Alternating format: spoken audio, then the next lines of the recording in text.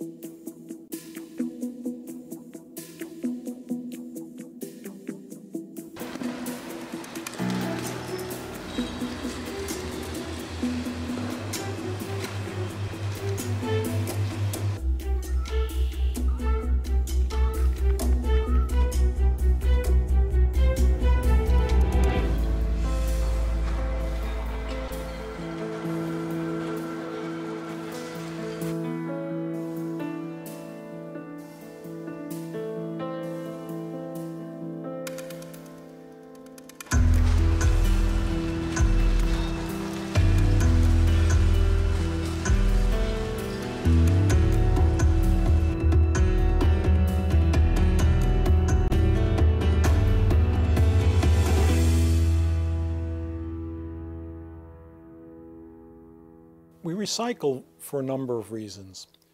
When we separate material from our trash for recycling, as long as the material is reused, we've reduced the amount of trash and garbage that we have to dispose of. Disposing of garbage, no matter how you do it, has environmental implications, whether it be air quality implications or water quality implications. So by reducing the amount of trash that we have to dispose of, we reduce environmental impact. Perhaps even more important than that is that there are environmental benefits from recovering the material as long as it's reused. When you capture cans or bottles or paper and reuse it to make new products, you're avoiding the need to take raw materials out of the environment, whether it be cutting trees to make paper and cardboard or mining of metals from the ground. That has environmental impact. You also have environmental impacts from energy savings. You save a lot of energy making new metal cans out of old metal cans, as opposed to mining material out of the ground and having to smelt it down into metal. So we save a lot of energy, we avoid impacts on groundwater, we avoid air quality impacts, we save trees. Recycling is good for the environment, but people need to understand that recycling is not just the willingness to separate material from our trash and placing it at the curb. Recycling, true recycling, only occurs if we take that material and manufacturers use it to manufacture new items. New standards have been implemented because most of the material across the United States has been going to China, to manufacturers in China, where they've been separating the material and using what they can. Unfortunately, a lot of the material put out for recycling was not recyclable, leading to increased costs of separating the material into usable and unusable parts, resulting in a lot of leftover material. The Chinese government has instituted new standards for cleanliness and purity of recyclables that they will allow to come into their country. That's resulted in a need for us to make sure that the material that we separate for recycling is in fact pure, that it's not mixed with things that are undesirable to the manufacturers, and that they're separated. So what's happened is that we're going back to dual stream recycling to make sure that after we make the effort to ask residents to separate things from their trash, that those items are truly recycled, is we want the material that's put out for recycling to truly be recycled and made into new products so that we can achieve the environmental benefits that the program is intended to achieve.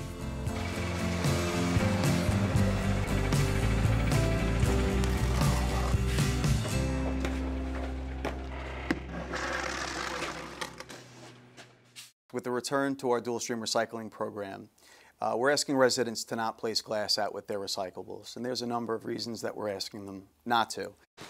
One of the main ones is that it contaminates the other recyclables due to the nature of it breaking. It's very abrasive. It also poses some health and safety risks for the workers that handle it. When it was placed with paper and the commingled plastics, unfortunately, it contaminates the entire load and the market value decreases almost in its entirety.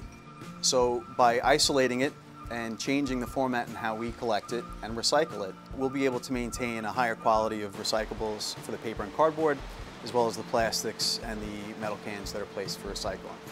So what we're asking is that people begin to separate their glass from their curbside recyclables, and they'll have the ability to drop it off at strategic locations around the town. The town is busy assembling glass recycling pods at the Municipal Services Facility in Kings Park, which is 85 Old Northport Road, Smithtown Town Hall at 99 West Main Street, and the Smithtown Highway Department at 758 Smithtown Bypass. Residents will have the ability to recycle glass by color. We'll have drop-off pods for clear glass, for brown or amber, and for green.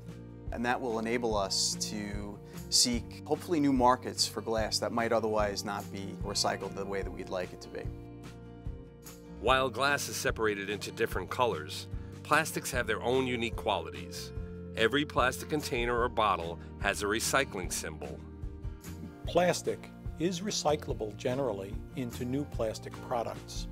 However, if you look on a plastic container, you'll see the recycling symbol, which is the series of chasing arrows in a triangle.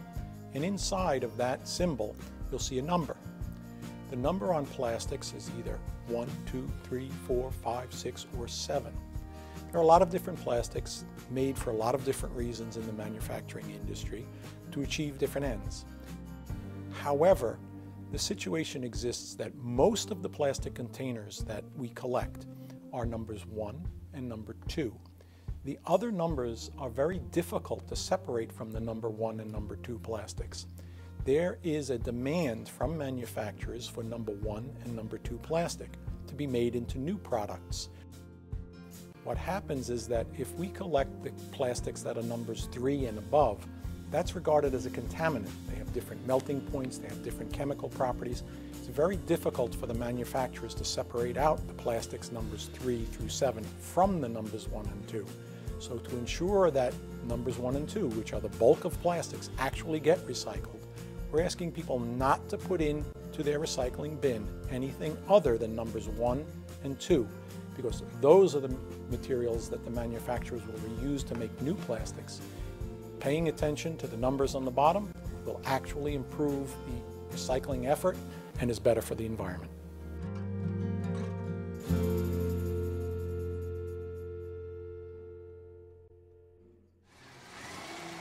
Okay, so now we know what dual stream recycling is. But what is the best way to prepare these materials so that they are utilized to their fullest? When you're preparing the recyclables to come here, the key thing is keep it clean. The cans, we want to have the labels off of them, rinse them once or twice, there's no food waste remaining in it.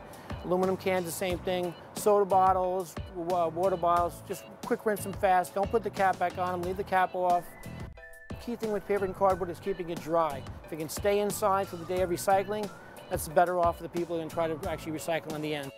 If it contaminated like a pizza box, something like that has oil in it, just throw it away. And when you're in doubt, throw it out.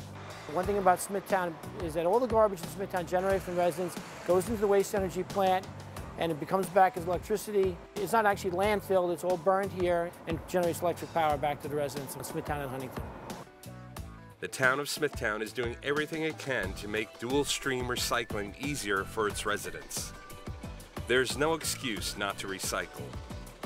Residents don't have to go and buy a new garbage can for their recyclables. Residents can use their existing recycling cans. If they do decide to purchase a new one, we ask that it not exceed 32 gallons. The town will provide you with a free recycling sticker by visiting the town website at smithtownny.gov, or they can contact 631-360-7514 or 631-269-6600. Recycling containers are also available for a small fee at the Municipal Services Facility in Kings Park, located at 85 Old Northport Road. Part of the town's comprehensive public awareness campaign includes a town mailer in the form of an annual recycling calendar. And that calendar has important dates for not only your recycling collection, but also your curbside disposals. And it also has some important tips on how to recycle better and our household hazardous waste programs, special events that we hold throughout the year at the Municipal Services Facility, and some important tips on disposal for yard waste or construction debris that's residentially generated, along with battery disposal, e-waste, and other important waste disposals. When residents come in, there's many things they can do here. When they come here, they can bring metal, as you see over there, appliances, refrigerators, anything that's metal. It's free of charge, you can drop it off. Then you can bring car batteries, small batteries, also free of charge. The big concern is car batteries. We don't want them ending up in the woods or anything like that. Those car batteries can come here, they are sent off to a recycler, and they can be recycled. As far as lithium batteries, the same thing. The alkaline batteries have become where you just throw them in your normal garbage, and then go into the landfill or you go into a waste energy plant. There's no harm, no foul that way. They can bring waste oil here, free of charge. They can bring C&D, which if they're doing a remodeling of a bathroom and they've got some stuff, you know, whether it's a sink or a toilet or bathtub, that can come here, 6 cents a pound, $6 minimum, and they can drop it off here as well. Electronic waste, you can bring that here for free. That's TVs, old printers, old radio equipment, anything like that. We put it together in a container. There's a container on the other side of the building here. Drop it off. We send it out to somebody that's going to recycle for us. Or you can call up and get a free pickup at your house. There's a pickup number you can pick up in your calendar. You can get refrigerators and large appliances we pick up. We'll pick up your electronic waste. Just one phone call, we're there the next day. Each and every day, we all have the choice to recycle. Smithtown's vision is a world in which waste is minimized and natural resources are conserved. Our future depends on it.